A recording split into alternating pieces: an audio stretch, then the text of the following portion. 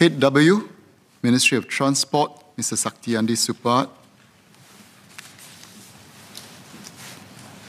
You can just take a first cut.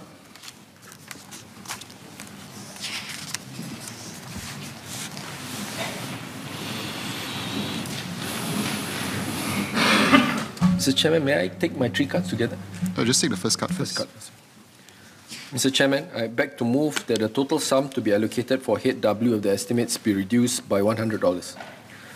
As we hopefully look to emerge from the COVID-19 pandemic year, it is timely for us to take stock of the lessons we have learned from the supply chain disruptions amidst the COVID-19 pandemic and how businesses are responding to the same.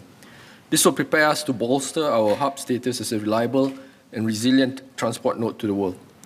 First, there is a general consensus that digitalization is required to mitigate the risks of supply chain disruptions. To utilize our limited resources productively, we have already been focusing on digitalization before the pandemic.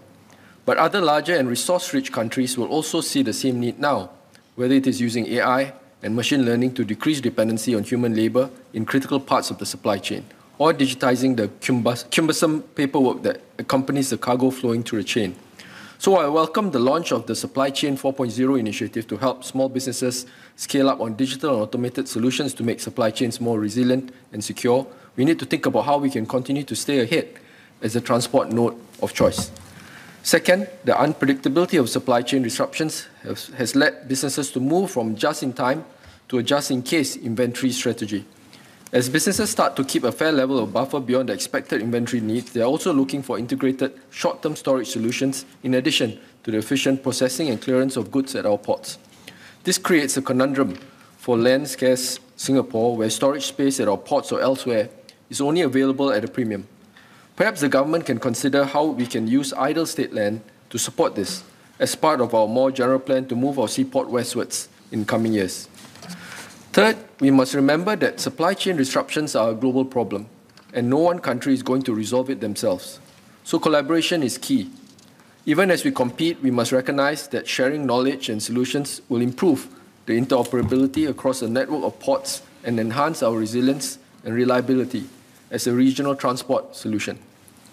Through this pandemic, I'm glad that we have succeeded in developing and sharing safe crew change protocols with fellow International Maritime Organization member states and enhance our Digital Oceans initiative to shape and harmonize global data standards. We must continue these efforts to export knowledge.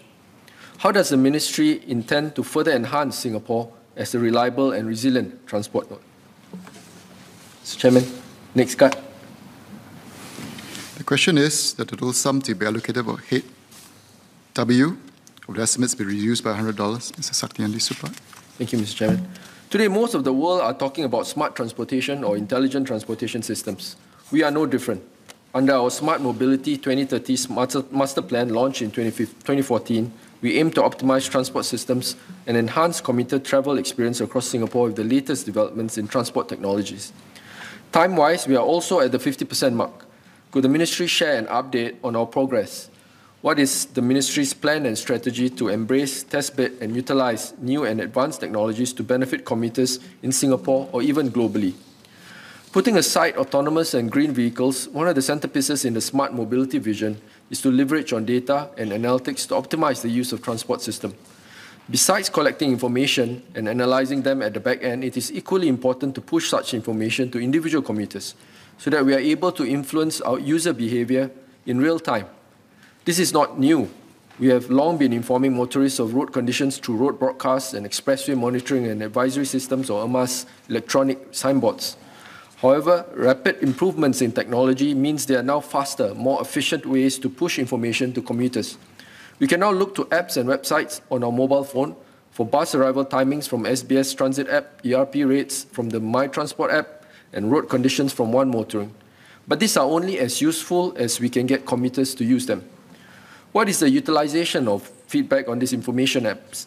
Is there an opportunity to centralize information on a single user-friendly platform now that the global chip shortage has delayed the rollout of the next-gen ERP to the latter half of 2023? For example, at the usage of PCN level, we can roll out a PCN cycling and pedestrian density real-time crowd level map akin to the NParks Safe Distance website, where it helps users avoid or navigate with understanding it is a busy PCN peak period, for example. Mr. Chairman, second card, please. We are seeing this exciting transport evolutions as we see transport industry facing a sea change globally. International climate change objectives have intensified the race to decarbonize transport, which accounts for around 1/5 of global carbon emissions. Technological advancements are driving the evolution of smart and intelligent transport systems. We are seeing these exciting transport evolutions in Singapore as well, including the Hyundai EV plant that's coming up, the commercial air taxi services that's coming up as well. So such smart technology can complement our transport system by providing last-mile connectivity where required, such as to our islands.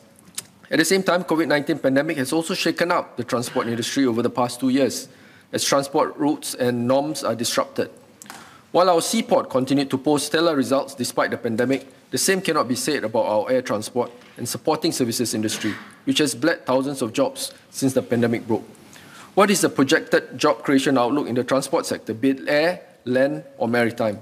And what are the emerging areas and what future jobs will be there, and how can we encourage and develop local talent to join these sectors early on? Thank you.